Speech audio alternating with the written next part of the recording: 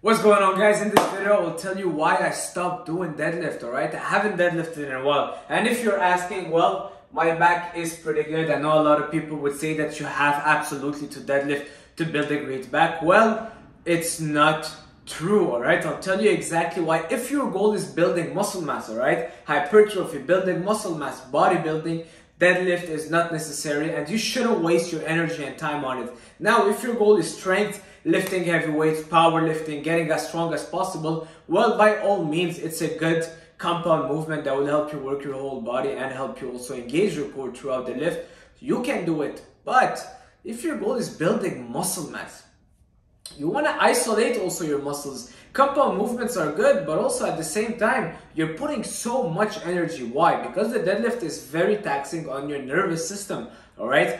All your nerves have to fire up for you to lift that weight of the floor, especially when you're loading it, you're going heavy, you're putting a lot of weight, you're going for 1 rep max or even 5 rep maxes. It's very taxing on your nervous system, all right? Think of your body as a phone with 100% battery charge. Well, you just did your deadlift, you gave all your energy, you drained almost 40%, all right? After your deadlift sets, you did your heavy weights, well, was so taxing on your nervous system that now you're almost drained for the rest of your workout, all right? I'd much rather you do other exercises that are more focused on hypertrophy. That's reason number one, very taxing on the nervous system, especially when going heavy. Number two, the risk of injury is just insane. I injured myself 6-7 months ago doing deadlifts, and trust me, I was healing and going through that process of rehab for months. I'm still kind of going out of it, but I'm still feeling it, all right? I hurt my herniated disc, and if you might think if my form was good, my this, that, well,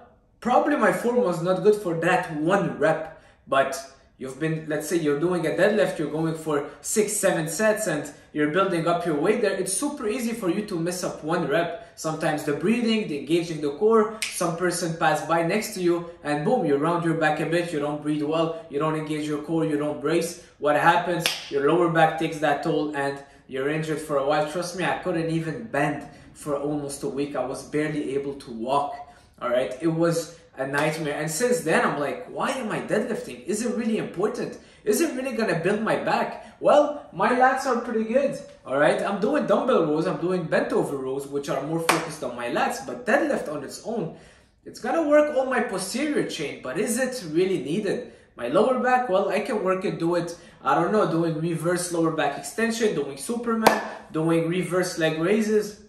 For my hamstrings, I can do stiff leg deadlift. So that's something that another point I want to talk about is that stiff leg deadlift is a lot different and is isolating your hamstring, all right? It's still helping you moving from your hips, you're hinging, all right? You're bracing your core, but it's really isolating your hamstrings, which I think makes a lot more sense when you're trying to be a bodybuilder and build muscle mass, all right? Because when you're doing just a regular deadlift, I can't believe that you have to do that to build your back, because yes, your lats are engaged, but it doesn't mean I don't think it beats any rowing movement, pull-ups, and a good combination of back workouts, all right? It does work your back, but it's not the most important back movement as people want to believe it, all right? We've been put in our mind of the big 3 lift, the squat, the deadlift, and the bench. Well, I'm barely doing them these days, and trust me, my workouts are just amazing, and I'm feeling that I'm progressing, I'm seeing the progress, and my mind-muscle connection is a lot better when I'm kind of focusing more on my muscles instead of doing those compound movements. Now, should you do the deadlift when you're starting? Because you got to build that base also somehow. I did build my base doing a lot of deadlifts when I was younger. Well, here's the thing, is that when you're starting also, most of the time your form is wrong. So a lot of people that start, they want to go right away on those compound movement and they want to lift heavy weights on the deadlift. We see all the 17 years old trying to deadlift as heavy as possible. The form is wrong. And if you think about it, they're only focusing on moving the weight from A to B. So there is strength, there is explosion, but is there any real muscle activation? All right, there's a difference between moving a weight and contracting your muscles to move a weight. All right, focusing on the mind-muscle connection. And I just don't buy it that deadlift is that important. I might be wrong, but I stopped deadlifting for a while and I've been doing great. And trust me, my legs are improving, my back is improving, and I'm not risking the injury, the central nervous system stress. I don't have it anymore. All right, so there you have it. I don't deadlift. I would do stiff leg deadlift. If I can do also, what is it called? There was this other exercise with a bar where you're putting the bar on the rack.